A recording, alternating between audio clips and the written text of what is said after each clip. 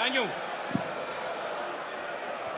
Okay, you've had your instructions in the dressing room. Remember, obey my commands at all time. Defend yourselves at all time. God bless. Touch them. Touch them. Round one. Dubois, the big puncher, surely likely to start fast. Couple of nice little left hooks here though from Gorman, showing that hand speed. Like with every big puncher, you've got to make the guy feel your power early. That's got to be the tactic here for Dubois.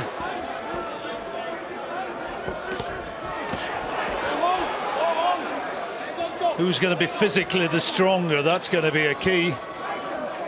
One of several. Foot speed, accuracy and composure on this big occasion, an electric atmosphere. Good right hand for Dubois, but a lovely little counter straight back there with a fast little right hand off the ropes there from Gorman. Gorman sometimes looked indifferent when he's been the one having to force the pace. He's not going to have to go looking for Dubois. Lovely uppercut there from Gorman as well.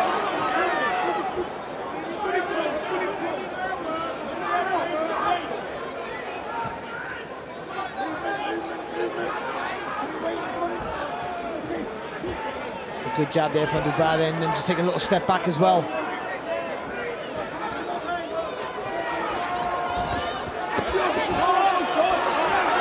So he's throwing that jab there, Dubois, and what's Gorman's doing is just slipping to the left, or to the right I should say, sorry, on the outside of the jab, just so Dubois can't get that right hand over the top. Gorman trying to show his physical strength in that exchange.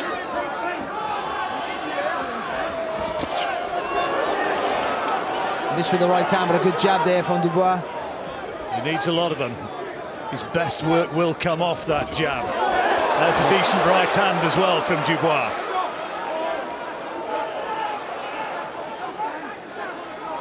Victor Loughran's going to have to be strict with this.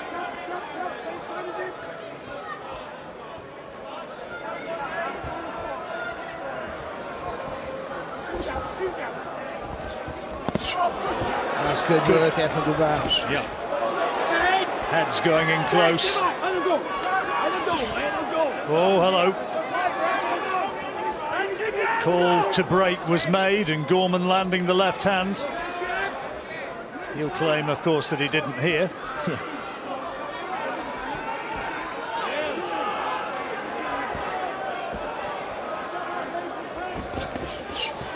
Good lead again from Dubois. Yeah, and a little step back as well, because Gorman's been countering him for early in the round, and he's taking a little adjustment there from Dubois. Well, we're coming into the last few seconds of a relatively quiet opening round. Gorman had the better of the early exchanges. Dubois has just warmed to the task a little the further the round has progressed. Interesting, as it was always going to be. Ricky Hatton, always one of the great talkers of British boxing. Tight opening round. Could make an argument either way, Barry. Dubois came on strong the further it went. Yeah, and I just favoured that he was just a little bit more aggressive. That was all. I think in the early part of the round, it looked like Gorman was countering really well. I just think Dubois made a little adjustment. Good jab there from Dubois, and a right hand. Oh, he's looking to unload here, Dubois.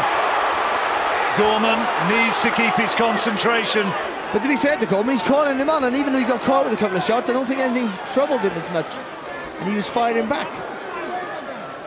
But Dubois was the one who was landing on the target. Good jab there from Gorman. I'd like to see Gorman just get a little bit lower and then double jab coming forward. Just get underneath the jab there of Dubois.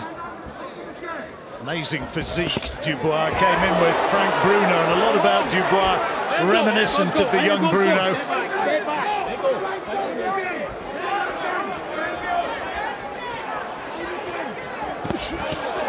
Right hand from Dubois, only a glancing blow on the bearded face of Gorman.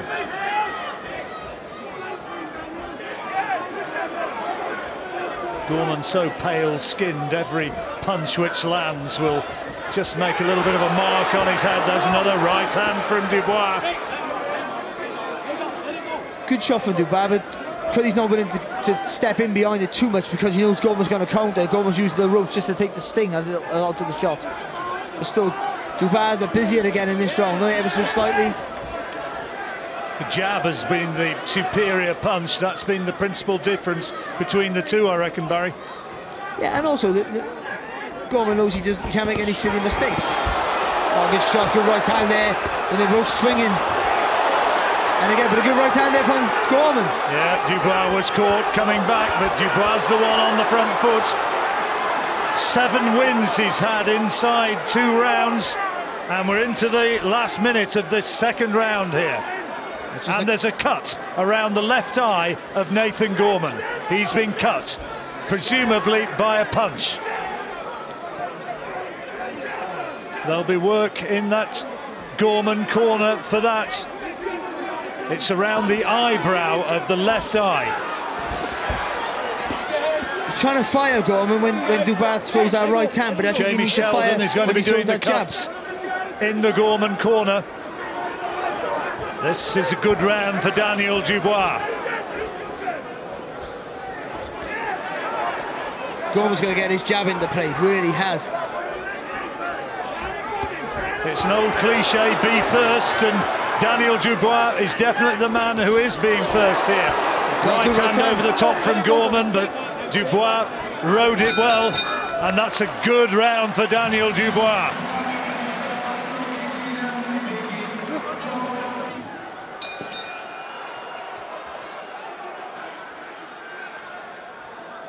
Lennox Lewis apparently has also been in touch, giving his advice. Good start for Dubois then in this fight as we move into the third round. Well, it is. You know, the first round I think was up for grabs, most definitely, but the second round was a good round there for Dubois. Oh, big right hand from Dubois, and he's down for the first time. It was a clubbing right hand around the temple, I think, and the blood is starting to flow again, and dangerous, anxious times for Nathan Gorman. Dubois now will move in looking to finish this. Another big right hand. Gorman fighting on instinct. He is trying to fight back against Dubois, but Dubois is relentless. Oh, not far with that left hook there. I just missed by inches with that left hook there, Gorman. Tyson Fury on his feet, urging Gorman forward. A risky business there by Gorman, but the fact that he fired back have just slowed down Dubois' attack. Oh, good right hand over Dubois, puts Gorman again there. Still got some fight in him here, Nathan Gorman. He is not finished yet. The knockdown for Dubois, but Gorman has come back bravely. That body shot he throws that Richie Woodall was talking about just before the fight.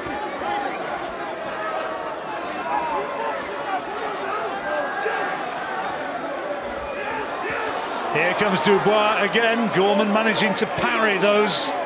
I think the left hook just got round the guard though there, John, I think, for Dubois. Gorman showing some grit here, mind. I just think that Gorman hasn't thrown the jab. I think that's better for him, just to stop Dubois walking right up to him. Dubois put a lot into this round.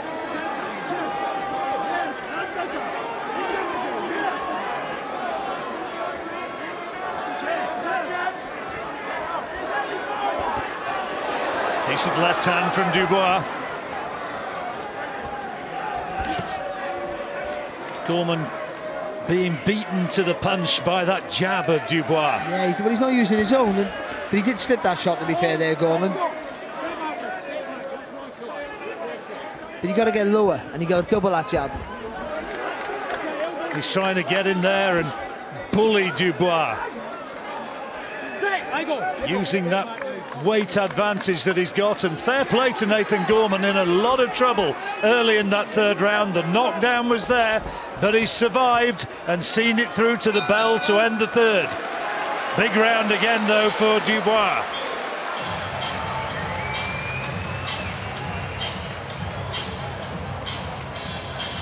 How's your head? Yeah, mate. Is it clear?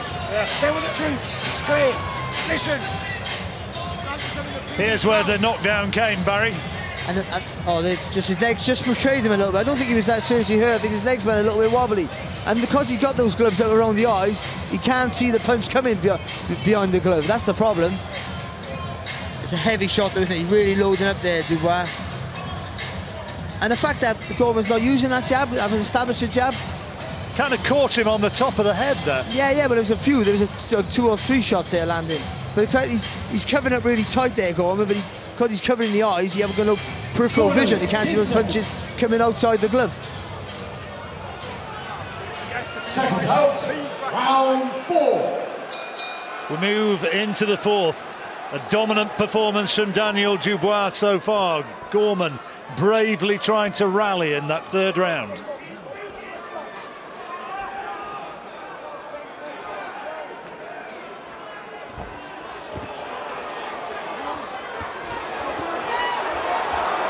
Fast start again from Dubois here in the 4th. Just stepped up a little bit too close there, Dubois. He needs just to keep maintaining a little bit more distance.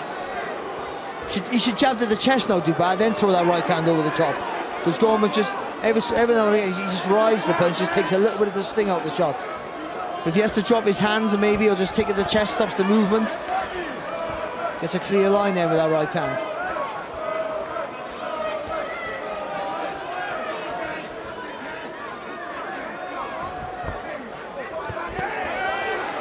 Solid body shots there from Dubois.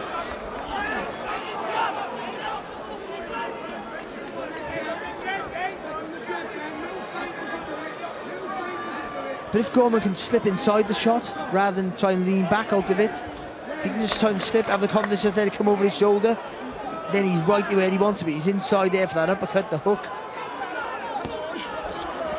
See, he's leaning back trying to throw that long left hook, but he's obviously the shorter guy with the shorter reach, and he's not quite hitting the target like he normally would. But if he slips inside, dips that right shoulder forward. Well, there's the shock of the cuts, which was undoubtedly a contributory factor to the knockdown.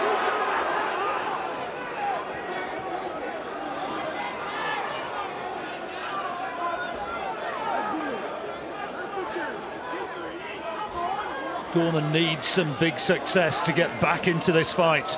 That's exactly it. A bit of that just changed his mental outlook a bit. A bit more positive then with his approach. No, he looks like he's expecting something big, doesn't it, all the time? Just lost a little bit of confidence.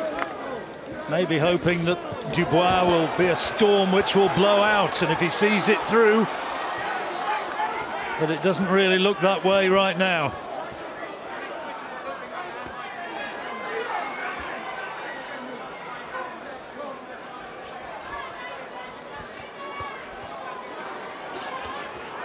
That's good. Yeah, good. Yeah. 2 quality uppercuts off the ropes from Gorman. See a bit of confidence, and he starts throwing the jab, and that's what's been missing from him.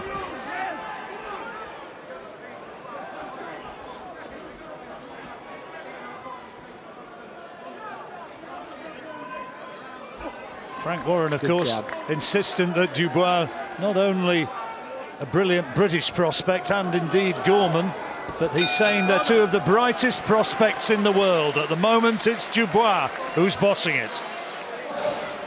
So the 5th round coming up. And Dubois on Barry's card has a significant advantage. The knockdown in that 3rd round. Except for the 1st round, which was really up for grabs. I think the last 3 rounds have been quite easy to score. Even though we could see on the screen, you could see the corner of Dubois. A good left hook there from Gorman. I was looking at Ricky Hatton in the corner. He was saying what we were saying about slipping inside the jab. He was asking Gorman to slip inside the jab, be a little bit more confident with your movement. Well, when he leans back, oh, good right hand there from Dubois. And he's in trouble again here, Gorman. Staggered and now wanting to cover up, trying to unleash some power shots of his own, but Dubois getting the better of the exchanges. He hurt Gorman a little bit there, but what is with Gorman leaning back and swinging with that left hook? He gets caught there again, see? He's right on the end of the shot. And the problem he got with that probably works for him all the time against other opponents. So it's almost like a habitual thing. It's a habit he has. Does it every time, leans back, but now it's not working tonight, so we've got to slip inside. Be confident to sit in that pocket. Nathan Gorman saying that in all the rounds they sparred as amateurs with the GB squad, he bossed the lot of them. Well, he's not bossing this. Good body shot there from Dubois. And Gorman trying to fight back.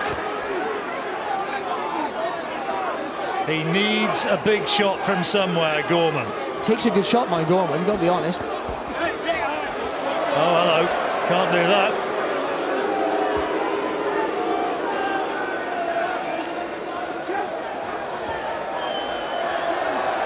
People have said that Nathan Gorman was too nice to be a top-class boxer. Well, he doesn't want to be nice now. What he's not doing, he's not using the jab. He got faster feet, so even though the other guy got a longer reach, you use that footwork to get in and out with that left hand. Good left hook from Dubois, a nice little sneaky right uppercut then from Gorman. Well, Dubois was told by Martin Bowers between rounds, just stick to your boxing, stop trying to hurt him, just jab your way in and just box. Beat him up, he said. Yeah. Well, yeah, but do it through boxing, that's the point. Oh, hello. Well, he certainly has done now. And that could be the end. Gorman is bravely trying to get to his feet. And he's out. He's been counted out. He thought he'd got up in time, but he hasn't. And the champion is Daniel Dubois. The argument is ended. And the young lion who has proved superb on the night is Daniel Dubois. Your winner by way of count out, and now the British heavyweight champion, Triple D, Daniel Dynamite Dubois.